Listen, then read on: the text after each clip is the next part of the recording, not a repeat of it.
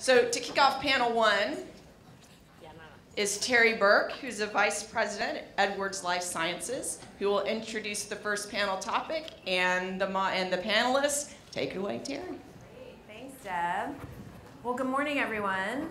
Such a privilege to be here today. It's one of my favorite meetings of the year, so I was excited to hear that we are in the 30s in the top 50.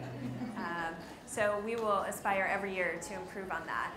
I'm really excited to talk to you today about innovation in medtech and specifically outside the US. We were talking up here before the panel started about Reggie's amazing talk this morning, and I think what it really highlights is the need for humanity. And I think that's a common theme that we can all think about today. And so as we talk about innovation, it's how do we combine innovation with humanity and think about that in new ways. So our goal for the next hour is to keep things moving really quickly, to give you a lot of information. I have fantastic panelists. And we're going to talk to you about different innovation models and hopefully encourage and inspire you to think differently about how to innovate, particularly when we think about non-US markets. So with me today are my panelists, Sanaz. I have Anila, Jane, Josie, and Carolyn. And to kick us off, I'm just going to ask each of them to give about 1 or 2 minutes quickly around what their company or organization does and how they think about innovation differently outside the US. So Sanaz, can I start with you? Sure. Hi, my name is Sanaz. Thank you for the introduction, Terry. I'm at Medtronic, and I've been with Medtronic for almost 5 years, and primarily in R&D, although I just switched over to marketing. I kicked off a couple of programs I've been developing, been the technical lead developing 2 products over the last few years, and now transitioned into marketing to help launch them. So I'll be able to speak to what kind of approaches we took to innovate globally for the products that I've been on, as well as some global efforts and global initiatives at a philanthropic level that Medtronic runs, as well as from corporate initiatives as well. I'm Anila, and I'm the co-founder of a healthcare-focused fund, actually 2 funds, focused on India. And we invest only in healthcare, both in products as well as healthcare delivery. And I would like to talk to you today a little bit about 2 types of innovation in India, one which is very familiar to you all, and another that might be less familiar to you all. My name is Jane Chen. I'm the co-founder and CEO of Embrace Innovations. We're a social enterprise that makes low-cost baby incubators for developing countries. This is something that came out of the design school at Stanford, where I did my MBA. The background of the problem is there are 15 million preterm and underweight babies born every year around the world. One of the biggest problems they face is regulating their own temperature, and that's the primary function of an incubator. But incubators are expensive. They cost $20,000 upwards. They require constant electricity. You're not going to find them in rural areas where many of these babies are dying. My team and I have created a solution that I have here with me today. It looks like a little sleeping bag for a baby. The core technology is a pouch of a wax-like substance called a phase change material that can be melted with hot water. And once melted, it maintains the exact same temperature of 98 degrees for up to 8 hours at a stretch. And you can reheat this thousands of times. So this creates a warm microenvironment for the infant. We spent 4 years in India getting this off to the ground. India is home to 40% of all the world's premature babies. And today we estimate we've helped over 200,000 babies across 20 countries.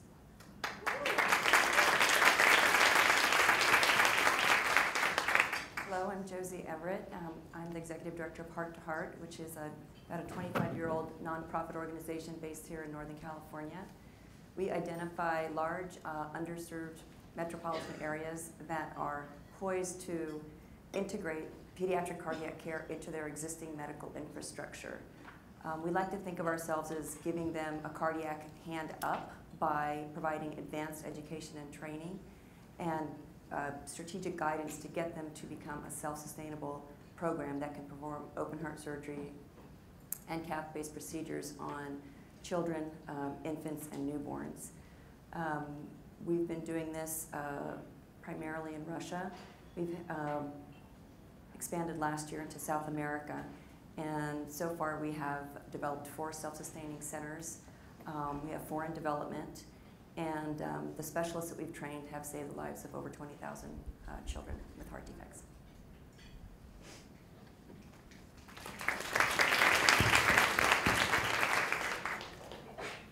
Hi, everyone. My name is Carolyn Urena. I'm the CEO and co-founder of CSU Global Health, and we are a startup medical device company for emerging markets. And the challenge we're addressing is when, across the globe, when a doctor reaches for a blood bag, particularly in sub-Saharan Africa, it's often not there. So there is an alternative to donor blood for cases of internal bleeding where you have blood that's pooled in a body cavity, and that's autotransfusion. It's the process of recycling a person's own blood. And so we've created this very simple technology to replace the need for donor blood with looks a lot like a giant syringe to suction blood out through a filter, transfer it to a blood bag so it can be retransfused immediately in surgery.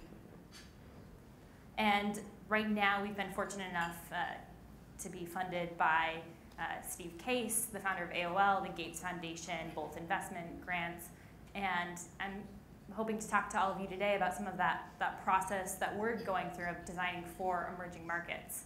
So really designing from the ground up with clinicians, with hospital systems, and with local governments to change the way medical devices are designed. Because right now, 80% of our technology is made for 10% of the world. So we need to do a lot better job at getting technology out to the rest of the world. So as you can see, we have a power panel with some great experience. So thank you all. I want to play a little bit on that theme of designing for affordability, designing for unmet needs, because a number of you have approached that from different angles.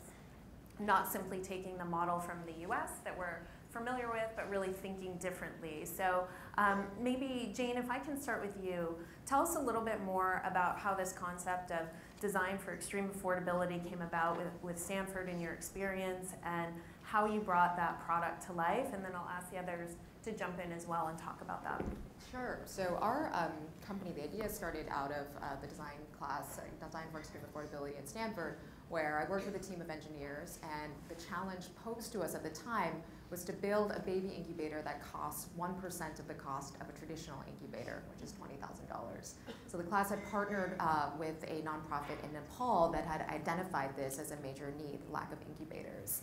And I think the design process that we learned really starts with empathy. So the first step was traveling to Nepal, traveling to India, and seeing the situation firsthand for ourselves. And what we saw there was actually oftentimes they're donated incubators in these hospitals, or they're totally free of cost. And we go into these neonatal intensive care units that were completely overcrowded. Every baby was in need of incubation, and then there would be a donated incubator sitting in the corner of the hospital completely unused. Why? Because there's no electricity to power it.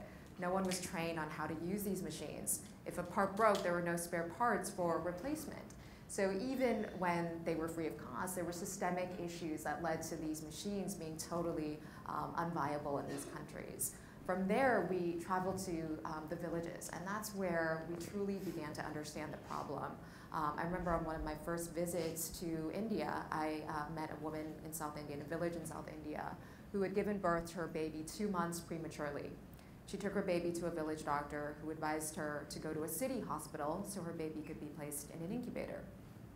But that hospital was over 4 hours away, and she didn't have the money to get there. And so her baby died. And we would hear dozens of similar stories everywhere we traveled. And I think it was based on understanding this that we realized what was needed was not just a lower cost version of what exists today, but something that works without a constant supply of electricity, that's easy enough for a mother, a midwife, or a village healthcare worker to use. And that's how we defined what were the things that we needed to create something that was portable, that could work without that constant electricity, that was super, super easy to use. And with that, we developed the Embrace Incubator. We then spent the next 4 years on the ground prototyping, co-creating with mothers, midwives, doctors, and really trying to make it a locally appropriate product. So that whole process was one of constant prototyping, iterating, testing, going back and trying to understand even further. So along those lines, Sanaz, you mentioned with Medtronic, there's a couple of initiatives to take a very large med tech company and really think differently globally. And so that concept of empathy and being out in the environment, tell us a little bit about your experiences with the innovation program. Yeah, I have a couple of touch points with that. So there's many levels, and there are many people I'm sure here who are also with Medtronic, so I'm sure there's even more initiatives and efforts going on that even I'm aware of. But there's a couple that I have been involved with at Medtronic, and one is at my business unit level, and the other was a program through the Medtronic Foundation, which runs philanthropic programs. So in both, there are some parallels that really emphasize, like Jane is saying, the value of empathy. With this Global Innovation Fellowship Program that I participated in, it's funded through the Medtronic Foundation, and it's intended to be philanthropic, but obviously it's mutually beneficial because the employees are out in the field and they learn about the ecosystem that they're designing for and the differences in these emerging markets and how limited access is to healthcare in these geographies. So I spent a month living in South Africa, and they partnered us. We were partnered with a local nonprofit organization and trying to work on expanding their diabetes screening programs outside of the urban areas and trying to do this in a financially sustainable way. So what's key is really being out in the field. It gives you a whole other level of the needs, your target customer, the environment, the capabilities, the training, and all of that goes into what your design inputs and your design outputs should be.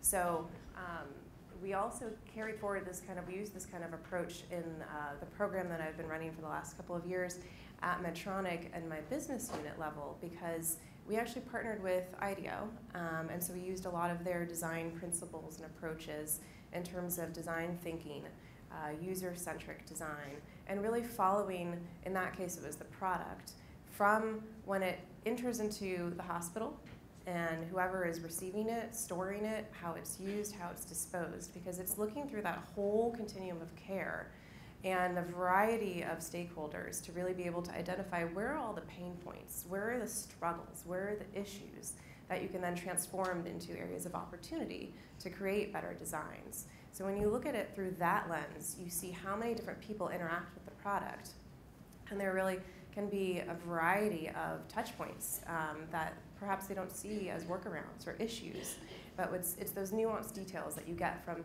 being in the field that you don't necessarily get through marketing surveys or meetings with advisory boards and things like that. Interesting. Similarly, I think for you with CISU, you've spent a lot of time on the ground. So tell us some similarities maybe from what you've heard these ladies speak to, or different things that you learned. I know you partnered with some of the local government programs as well.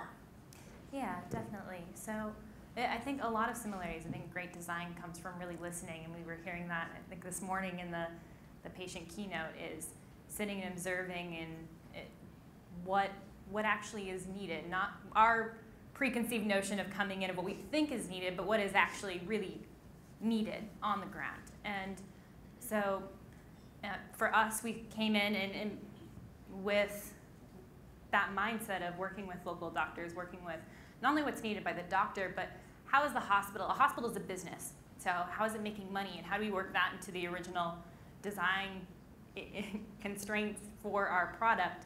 So when we were observing on our device on kind of that blood recycling process, we were like, well, what happens when donor blood runs out? And we saw that really innovative doctors were using what solutions they could, which is simple mechanical method to use kind of a cup to scoop blood out, filter it, often through gauze, and put it back into the blood bag. And we dove down further and looked at, so is this happening because there's no money here? And actually looked at it and like, no, patients are paying over $100 per unit of donor blood up front, out of pocket usually, when blood is available. So it's more about there's this gap in technology from kind of what the simplicity that's required in a lot of the areas, like Jane was saying, that don't always have electricity, and kind of the U.S. technology that doesn't work in these markets. So creating from the ground up. working with all the stakeholders involved. So playing on that theme a little bit more, Josie and then Anil, I want to talk to you about India a little bit. But Josie, for you, you and I talked, your organization is a little bit of what I would call upstream of the medical technology. You have to go in and assess what kind of training is available, and do the clinicians even have the skill set and capabilities to deliver different therapies. So tell us a little bit about how you develop the skill set in your clinicians that you partner with, what role the local organizations and governments play, and then how do you interact with new technologies, and how do you then introduce technology? I want to start with the word that Jane brought up, which was empathy. And Heart to Heart it's a nonprofit organization, but essentially the staff is professionally organized as a very tight-knit and strong network of cardiac specialists who volunteer their time for free. And what we do is we coordinate a program model that is applied to any partner site to get them up to speed over a period of about 5 to 7 years. So it's the staff kind of coordinating this program model. The program model is flexible enough so that we can go to different sites and we can understand where they're at in terms of, I'll use pediatric cardiac care as a prime example, where they're at in terms of open heart surgery, in terms of catheter-based procedures and patient care, and understand by looking at data, collecting data, where they're at and where we want to get them, where they want to go, which is a mutually established goal at the beginning.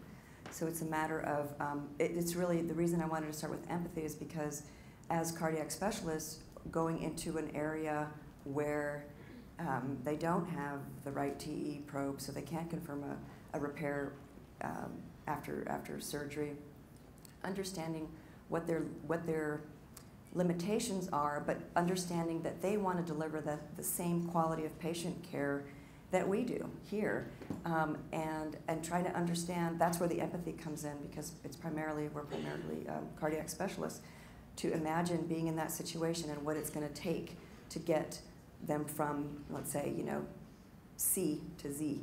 So I think that answer your question. How do you think about, so we talked a little bit about these really underserved markets, and in the case of Jane's organization looking in Nepal, no electricity or inability to use some of the Western technology. So are the markets you're in, do they have to hit a certain threshold of capability? I imagine with surgery, it's a little bit different than looking at infant warmers. So tell us a little bit about how you think about when an underserved market is appropriate or really not yet developed. So we're really talking about what we call our site assessment process. We have a really rigorous site assessment process, and to determine if what we can offer, because I totally agree with you that what we have may not be what somebody wants. So we have to find that fit. Will our program model succeed to get a pediatric cardiac team to reach self-sustainability within 5 to 7 years? So we're not the type of group that builds hospitals or only supplies equipment. We are the type of organization that can provide advanced education and training and best practices and work with a complete nascent team and get them up to speed. So before we can do that, the site assessment, I took notes so I wouldn't forget any of them, but the first cut for us is political stability. We don't go into war-torn areas, for example. We want to keep our medical volunteers safe, but there are a lot of groups that do, and our hats are off to them. General infrastructure for open heart surgery and cath-based procedures. We need to get in and out. We need to be able to get in by air, by car. We need electricity. We need running water. We are talking about tertiary care, so there has to be some kind of medical infrastructure that we can build on. There have to be people that we can train. And maybe this sounds really obvious, but in the world that I roam in, we had a conference a couple years ago in Geneva, and somebody actually spoke about 5 years into a project, they didn't have any MDs to train. And I thought, how could you have not seen that up front? It's so important. So that the area has to have a talent pool that we can train. Basic equipment, supplies, what is their general surgical capability, maybe adult cardiac capability, and safe blood supply. One of the really big things is the political and financial will among key stakeholders. That's a really big one, and that really needs to be determined on the ground, on-site meetings. You can only do so much U.S.-based research, and you've got to get on the ground. You've got to meet with people from all different levels and who the natural stakeholders are. I wonder on that one, that aspect of kind of the financial and the political will. If that's something you see in India, Anala, in terms of you're bringing a very different business model and an innovation model that's different, but I imagine there's a need to also find ways to partner with the government when possible. So we haven't directly partnered with the government. We are a traditional venture fund. We've deployed to date $250 million in healthcare in India. The way we interact with the government is that in some of the hospitals there are patients who are covered by the coverage for indigent patients. But what I'd like to sort of say is that our impact, social impact, is indirect because we are really financial investors Funding companies in India. And we have sort of taken an ecosystem approach to understand markets and patients a little bit differently. So let me take the orthopedics example. So we are investors in orthopedic hospitals. We have an investment in hip and knee device manufacturer. And then we also have an investment in a physical therapy and prosthetics and orthopedics. So we're looking at, Amy talked about the post surgical part, which is not there. So we have a way of sort of understanding many parts of the ecosystem with our investments. And something we've found is that asking doctors what they want is mixed. It doesn't really, I know, I'm a doctor, so I can say that. And especially in India, they will say they want 1,000 things, and then I have had the experience of when you deliver it, they don't use it. And so I've learned to frame that question differently.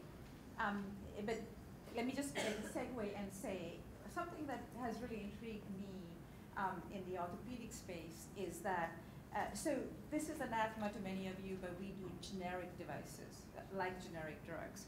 They make them very affordable, so it has a place. And we're not violating patents.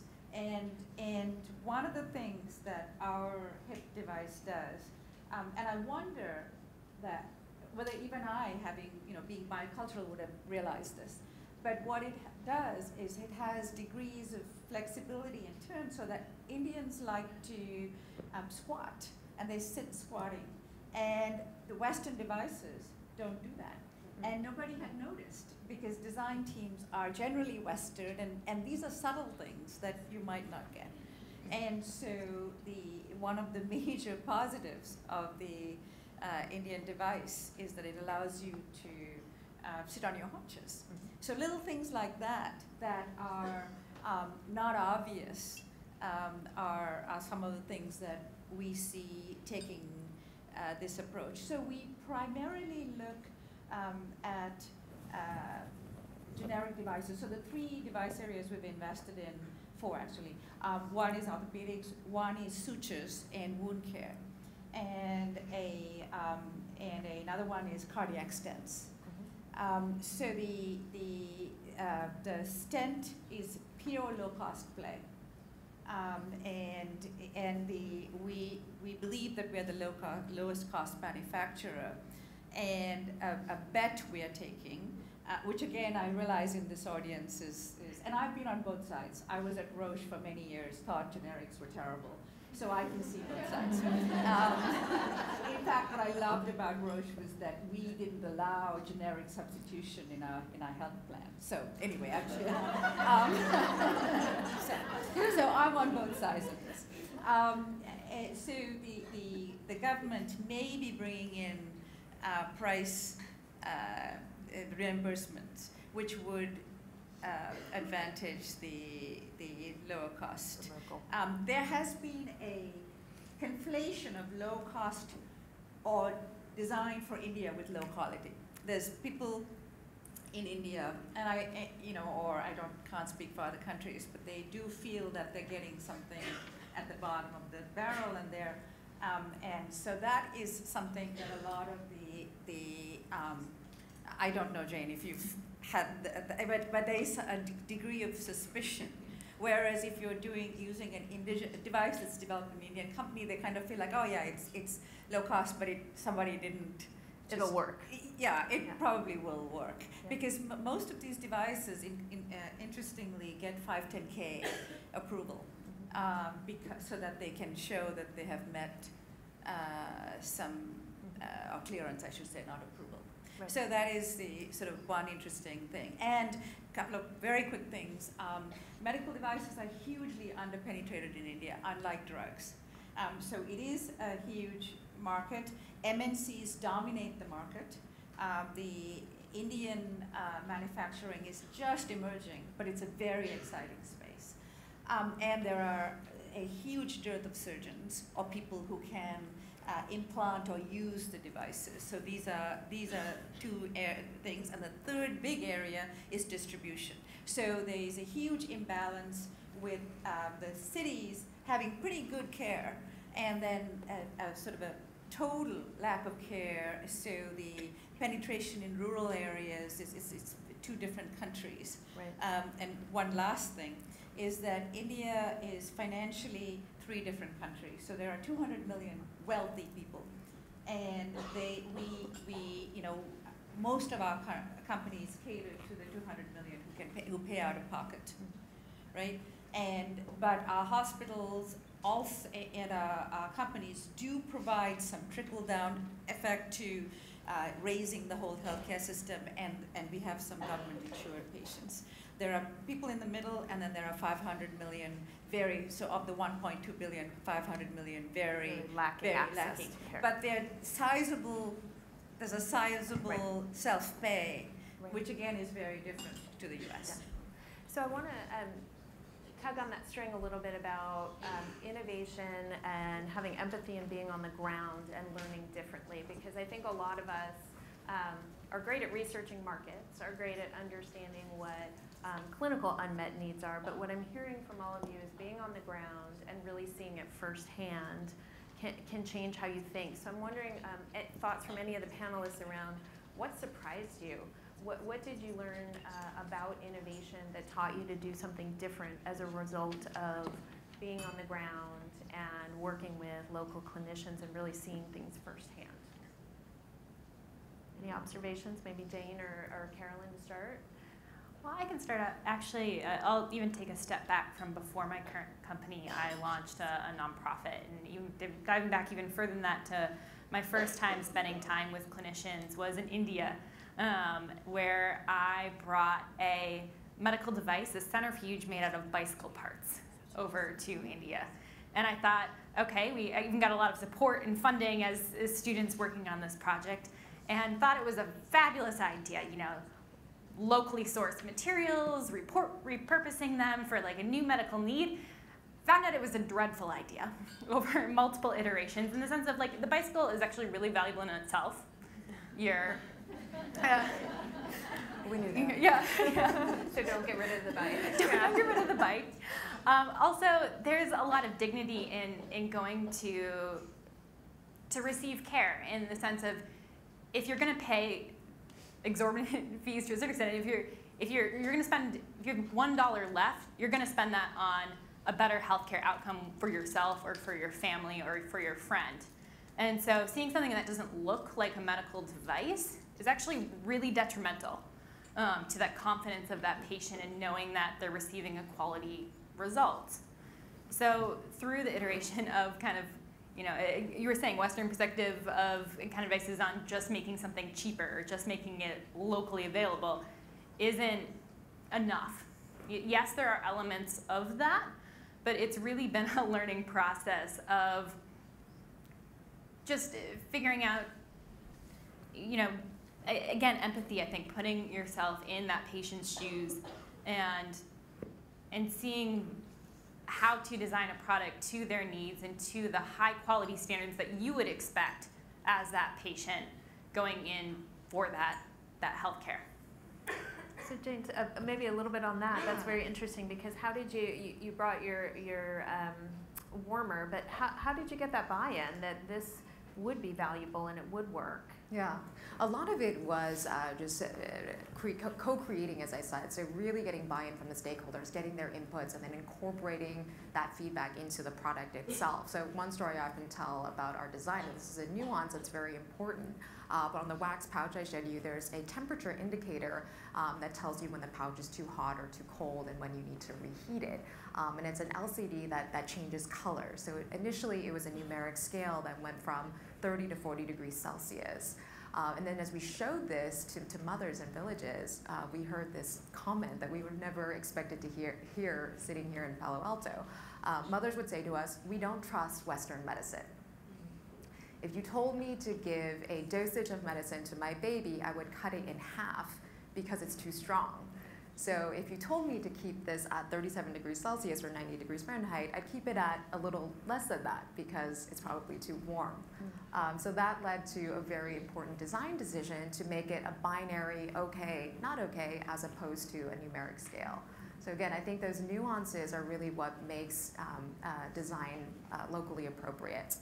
The other story I'll share, and a big aha for me, initially we went into India as we were creating this thinking that we wanted to create something that could be used in homes by mothers given the fact that so many births still take place in the home in these countries. I think it's 50% of births in India now take place in a home setting. But as we got to the ground in India, we realized that we were dealing with a largely uneducated, illiterate population, and we got really scared. What if something went wrong? What if the baby were injured? So instead, we made a design that could first be used in a clinical setting by doctors. We launched that first. And it was only about a year later that we introduced the product that could be used at home by the mothers. And it was really interesting because we would go out into the field, we'd train mothers and doctors on how to use it. And then a week later, we'd come back and we'd do a training assessment to make sure they had retained the knowledge. And guess who it was who performed the best across the board on this training? Exactly, it was the mothers. And it was just a reminder to me to design for the people who are the most motivated to solve the problem. And in this case, it's the mothers. And I think that that's something that we often forget and was a big aha moment for me for being on the ground. Has been speaking, I actually was thinking of another aha moment that's directly more applicable for our product development to kind of our current company is, again, in that perspective of designing for the resources and areas that we're in and kind of what we expect from similarly kind of Western standards and kind of what's actually how things are used. We came in with the original prototypes, the original inventors went in thinking that the device should be fully disposable. You're talking a surgical tool, it's contacting blood, you want to reduce any risk of kind of blood exposure or transferring diseases. And then, actually observing, we watch they often will sterilize and reuse kind of the tubing in between devices.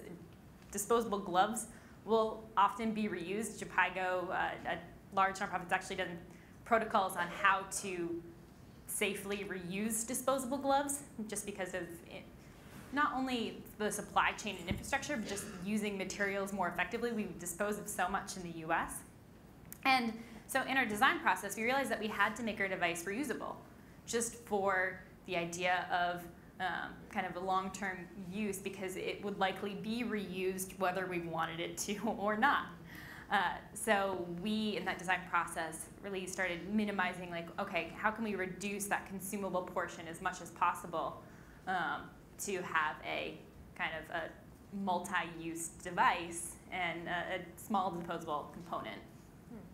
Josie, I see you nodding your head. So I'm guessing you face this in Russia and maybe now in Peru, where you're trying to train, but maybe some of the standards or the practices are different. So how do you have to modify your innovation? What I'm nodding to is the importance of listening and recognizing and acknowledging your natural stakeholders. And So the example that came to my mind when I was hearing what people were talking about was the use of milrinone, which is an FDA-approved drug in the ICU to increase cardiac output, which is not available in Russia or Peru. And initially, you know, it's very easy to, when you've got this super high standard of care, to go to a developing environment and say, why aren't they doing this? Or why is this patient in the ICU so long? But if you take a step back and you watch and you listen, they're aware that they don't have milrinone and they're using something else, and it may take a little bit longer, but to watch and to listen and to understand the context so that your training and education makes that much more sense, and it can lead to success. The other one that was really interesting is we're really big on data collection and using metrics that are standard industry in this country to assess progress at our sites over, I think I mentioned 5 to 7 years. And initially, one of our data fields is length of stay in the ICU and length of stay in the hospital. Well, the initial response for somebody who isn't familiar with developing cardiac care in a developing area is, how could this patient have been in the hospital for so long? Well, it's because it took the patient family, 6 days by train to get there. And there is nobody to go back to for follow-up care. So the local team is not going to let that patient go, to their credit, until they're absolutely sure that it's the best time to let the patient go. So kind of the American mindset is, well, why hasn't that patient been? Yeah. So really being on the ground and listening and looking at the whole context and the tools that are available or aren't available, and always working toward that same goal of making them self-sufficient in their environment. Terry, if I might. Absolutely.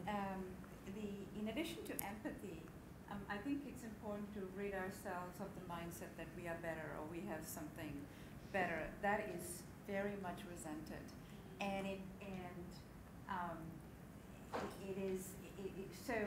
For example, reuse. You know, we joke about it in India all the time because the country of disposables. Well, we are now suddenly realizing that we should be reusing, but we were preaching that they should be throwing away, right? And then now we suddenly have this aha moment, we should be recycling. But they've been recycling all along and reusing. So I think there's an accumulation of these kinds of examples. Or length of stay is a good example because people should stay longer. They're getting pushed out too early here, I think. But we really have to be more of a blank slate rather than thinking of it. And there is, I don't know how to say this politely, there is... You're among friends. there is a slight resentment to the people coming with, I'm coming to tell you what you need, and I'm going to make something for you to fit your needs. And there is a slight discomfort with that, and what I see is a adoption problem a lot of times, and it is not necessarily rational. And so I think the way forward is to have combined teams where it's not a directionality. Also, I think people have pride and dignity, and I think as we also adopt some lessons from India or wherever else, this will become more of a two-way rather than one-way. And this is a subtle point, but it is so important. Yeah. And I see it all the time. It's a great point. So Sanaz, I'm going to follow up and ask you that. You're at a big Western company that obviously is well known around the globe. So how have you found through the Innovation Fellowship or the Global Health Initiatives at Medtronic, how are you able to bridge that divide and partner with local organizations in a way that the programs you bring are welcomed? Right. And are thought of as value add for the local markets? Right. So the Global Innovation Fellowship is the program that I participated in a couple years ago, where I spent a month in South Africa. It's actually been running for 4 years now. And through that program, we have about 90 Medtronic employees that have gone out into 12 different countries and partnered with 20 different local organizations. Some of these projects are scoped out to partner with nonprofits, some with government. So really, you're just, even at that starting point, you're getting insight into how are healthcare policies changed? How are innovations introduced into the healthcare system? Because the governments play a big role. Local nonprofits actually play a very big role. And so for us, it wasn't an issue really for us, I think, because from the get-go, it was designed as a partnership. That we were coming in and we were going to listen and we were going to observe and we were going to interview and provide whatever resources, talent, and tools we could. So when you're working with a local nonprofit, I mean, it was essentially one person running the show. She's working 15 to 18 hours a day. So she was just so grateful to have 5 sets of eyes and hands out there. And we also bring a different mindset, right? So we were in and out of, in a 3-week period, I think 5 hospitals, and we spoke to about 50 people and just observing, interviewing, talking to people. And so any little insights that we could present her with, tools, was actually quite welcomed. And there are some, you would be amazed, I mean, the whole continuum of care is completely different, right? So in this community we were in, there were actually 6 levels of care before they got to a specialist. So there's your primary care provider, which is usually someone in the family, like the mother. And then there's a community health worker, and then there's a community clinic, and then there's a nurse at the hospital, then there's a doctor at the hospital, then there's the specialist at the hospital. And these are underserved populations where they're living on less than $10 a day, and so they don't have the means to get to the hospital. So you have overburdened systems with patients that don't have a means to get there. So that brings all the care down into the communities. But these community care workers just don't have the resources, so they don't have the materials to educate the patients about diet. This was a diabetes focused, about diet and nutrition and self-care. So it just perpetuates the problem more and more and more. And so really getting the insights into the flow of care and where can you introduce tools, information, education down at that community level is where you're going to have the largest impact. And just some basic tools. The nonprofit that we worked with ran diabetes screening programs. So we said, okay, show us your protocols. Protocols? We don't have protocols. We need to collect data because we want to get funding from the government. Well, you've been running these programs for years. I'm sure you have a huge database. Database? You don't have a database. So just some simple tools, right? So we created a protocol. We kind of systemized the process. We built out a format for a database, things like that then gives them a good foundation to, 1, increase the impact of their current programs, and 2, generate data and evidence to get government funding to then have sustainable funding coming in. Josie, your thought there? Yeah, I had a thought. We often hear about developing areas that are, like you said, very rural and maybe where a database is a novel thought or that kind of thing. But I just want to encourage everybody to remember that there are about 200 countries on Earth, and some of them, they're in various stages of development. And one thing that's been really interesting working in the cardiac world is that some of them are not ready for even databases or patient tracking or that kind of thing.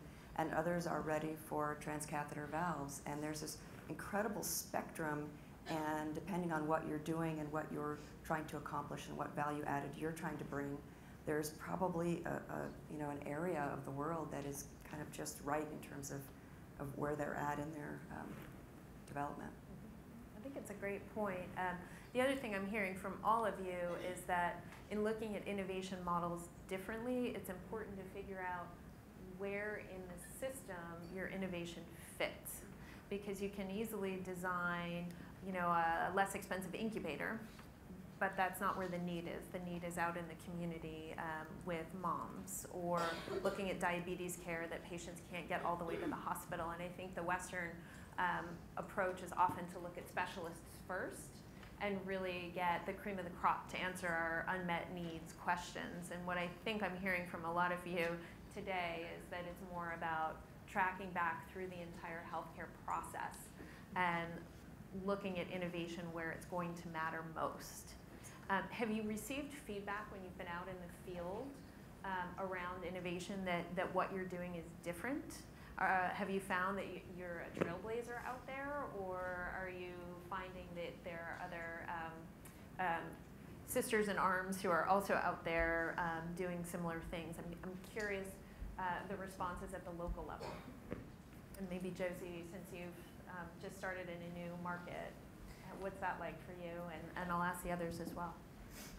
Well, to answer the question about something that sticks out in terms of that we don't see other people necessarily doing, and that has been appreciated by the local groups that we're working to bring up to speed with in cardiac care, is the use and kind of the use and total integration of best practices and getting a medical team to work completely as a team is a really interesting approach, and something that in some ways, I can't say that every hospital is great at that in the US. I mean, Reggie shared some really painful points, but it is something that we do have available, and it is something that we can teach, and that's kind of a cornerstone for what we do, is involving every single discipline in patient care decisions, and it's definitely something that has been new in pretty much every hospital we've been to. Yeah, and I would add on a little bit onto that in terms of how we've seen some of being unique is a lot of the hospitals we work with and kind of the main surgical centers in kind of more of the lower middle income countries across sub-Saharan Africa, is that what they've seen a lot of is donor equipment. A lot of, they've seen a lot of medical devices that are kind of shipped over there. But we've seen also a lot of what is termed medical device graveyards for this donor equipment. So Jane, I think, touched on that, the very early stages of kind of that incubator that's not working in the corner. We've seen rooms full of surgical equipment, similarly, that just isn't functioning because they didn't have, say, the paper for a diagnostic machine. And there are not really great nonprofits that are creating medical devices with these communities as well. But when it comes to the next stage of kind of that commercialization and scale is where a lot of these medical devices fall short. Because if you create a great product, you can't get it out. I mean, I know we're talking a lot about design, but really you have to be intentional about what that commercial path is from the very beginning. And that's really unique. And it's also really unique to our product. We're working with local regulatory bodies and local governments. And that's really rare in, for example, Ghana, where a medical device approved by their own regulatory body is not common or necessarily well understood, especially coming from an outside country, because most companies will go through the US FDA, sell in the US market, and kind of bring that device in or in a different market. I also, on the comment of kind of looking at the what area and what niche you're fitting in, I think I really love Josie's comment on not every product is going to work in every place, and kind of really focusing and honing on who that market is pretty important as well. I want to leave time for the audience, so while you're thinking about questions, maybe Jane, last word on kind of what you've seen in your experiences, and if you have questions, please raise your hand. We'll get to you. There's probably some mics that'll go around the room as well. Yeah, I think for us what we realize is there's a difference between need and demand, and it's not so easy as if you build it, they will come. But there's actually a big behavior change component involved in this, and so many of the clinics we're working in use hot water bottles or light bulbs, and these are often dangerous and ineffective solutions. However, there's still an education process that comes along with introducing an innovation into the market. And so a lot of our work in the early days was educating doctors and really being in these facilities and having staff on site that was helping to make sure that behavior change happened in the end. I remember one of the medical colleges that we worked in initially, we go back and check on the product and kind of just be sitting there. And it took our staff being there and really educating all of the doctors there to, over time, a few months later, I was pleasantly surprised one day when I walked into the neonatal intensive care unit, and there on the kind of standard protocols had, you know, all the things you do with the baby, and the last step was wrap the baby in the embrace warmer. But that was kind of the process it took for it to become a standard of care in those settings. I just wanted to make one last remark on, someone commented earlier about thinking through distribution and business models, and that is really, really critical as well. And I think something that we didn't think through well enough in the early days of the process. So given that we're working oftentimes with clinics in rural areas, the government controls most of that healthcare infrastructure. And that meant in India, 99% of our business was coming through the government. Which was working well in the first couple years, and then 2014 happened. It was a national election year in India, and basically all of our business stopped. No budgets were allocated until the prime minister was chosen. All of the health ministers then changed hands, and so we were back to square one, and it really set us back. And so it was for that reason that about 7 months ago, we actually launched a new line of our business. It's a for-profit in the US.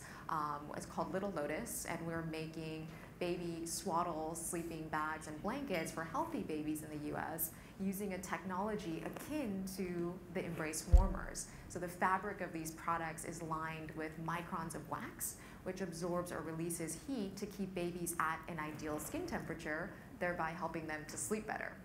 But the best part of it, and the impetus for doing this, was so we could institute a one-for-one model. So for every product we sell here in the US, we help to save the life of a baby in a developing country.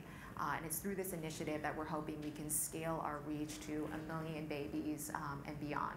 So for any of you that have babies, check out Little Lotus. Can I say one thing to Caroline's point? Yes, and questions too while Anya? Okay, we have one in the back. So just real quick, please. So as opposed to the process you identified, FDA, US, and backwards, all our companies do it the other way around. Mm-hmm. So they market in India and developing world, come back here to get either a CE mark or 510K. And there is a lot of innovation happening in devices in India, which we haven't had a chance to talk about. But that's another element than us going from here to India. To there. Yep, great. Question in the back. Hi, Anne Luke from CardioDX, and we have some questions from the app. And if you're wondering how to participate in the app, there's actually on the back sheet of your cheat sheet, there's directions on how to join the live discussion, basically just sessions and type in your question. And you can also upvote for questions that you want to hear. So we have 2 questions that came in through, and I think it alluded to some of the conversation that happened earlier in this panel. One is, what are the top 3 needs of medtech to be designed for the emerging markets? I heard electricity-free devices. What are the other top 2 needs? Any thoughts from the group? Places where there aren't doctors, so telemedicine is actually working really well in India because there is a true need, and also phone-based diagnostics and such things, again, work because of lack of penetration. So those are success stories, I think, that have more traction there than here. I would echo what Anna is saying, because there's actually been a couple of efforts through both this Innovation Fellowship as well as another corporate initiative, where they're using app-based technologies to essentially do more remote management of hypertension and other disease states. But basically, the bottom line is removing the burden off of the healthcare system. So bringing care up front, again, so that you don't have to overburden the healthcare system and get patients to the specialist. So using app-based technology to be able to provide that care remotely. Great. Second question? Second question. Okay, framing the question properly is critically important for medtech design, as well as getting to the top universal needs. How do you get to the primary universal needs? Do you segment by country? Those are 2 questions embedded in there. Yeah. So maybe, Anna, you mentioned you asked a question differently. At the beginning of our conversation, you said it's hard to ask doctors what they need. So tell us a little bit about how you asked that question differently. And then maybe for the others, did you segment by region or unmet need? How did you think about your approach? I ask a very pragmatic question, nothing as ambitious as what you need. I ask, what motivates you to use whatever it is that you're using? And especially, I think everywhere, there are hidden, usually financial incentives that drive care.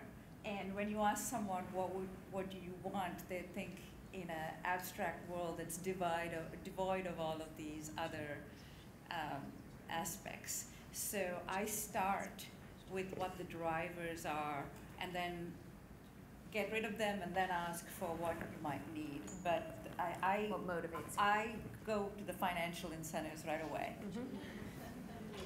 Good. Any other thoughts on that question?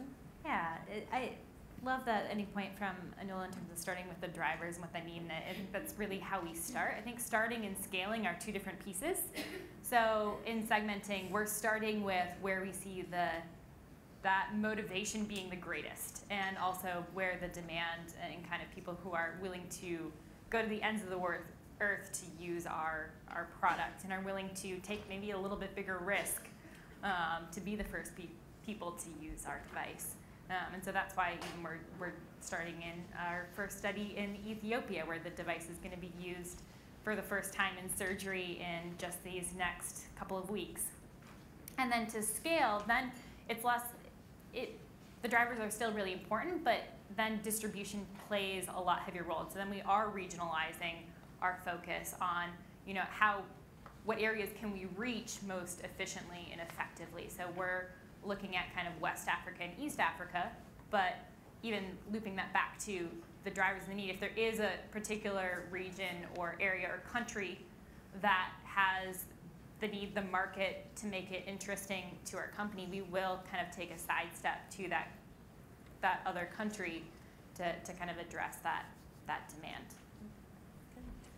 Any other last questions from the audience? We have one up front. I have a question for Anula. How do you help these companies in India? How do you help them succeed? Do you help them collaborate with companies in the U.S. at some point, or do you help them grow, or is it just for adoption? It's on. So Many different ways, but primarily we're helping them grow. We are giving growth capital. That takes on many different aspects. So it could be to marketing. Many of them sell in the U.S., not device companies, I'm talking about but the drug companies, but also they sell in about 70 mid-regulated markets. We call them like Bhutan, Sri Lanka, African countries, and so forth. So we help them go into new markets. We also help them with acquiring new technologies in areas that they want to, so in many different ways. But it is growth that we're looking for. do you help them partner with companies in the West, or? Yes. Often we do, but we are also looking at markets in the developing world. So that we're not just West focused, we're looking at growth anywhere that they can grow. Great.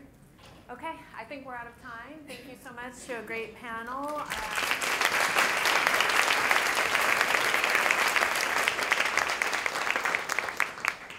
I misplaced my iPhone, so if anyone has Jane Chen has misplaced an iPhone. If you find an iPhone, you know it's not yours. Give it back. Okay, while we're transitioning to the next panel, we're gonna mic them up. Thank you for following my instructions exactly, people in the corner. I wanna hit on a couple of points that I heard. So those of you who know me outside of work and outside of MedtechVision know that my better half of 17 years is an architect designer here on the peninsula. And one of the things I've noticed about her process when she speaks to a new client is she spends hours, I'm not exaggerating, she spends hours going in their home with them, looking at how they live, walking into their closets with them, asking them what do they do when they get up in the morning, having them fill out surveys and sort of track their movements through the house. I mean, it's this very, very comprehensive process of understanding how someone lives. And I don't know, it took me about 15 years to figure out what was going on there. And well, that seems like a lot of work. And then she explained to me that the reason she does that is because to be an effective designer of the most important part of your life, which is your home, you need to design it for the user, which may seem obvious, but you're not just designing it for the user, you're designing it for where they are. You're showing up where they are in their life, and you're going right there. And for her to do that, that's how she does that. And so that's what I'm hearing here, and I think we're going to hear themes of that throughout the day, which is when we think about globalization of technologies that are still largely developed in the Western world, it's not about taking what we imagine they need and going there and giving it to them. It's showing up where they are, immersing in that, and going from there. And I think we're going to hear that theme over and over. And so good news, it only took me 15 years to learn that. I'm seeing it every day at my house, but I'm hoping that those of us who don't already know that today will get it today.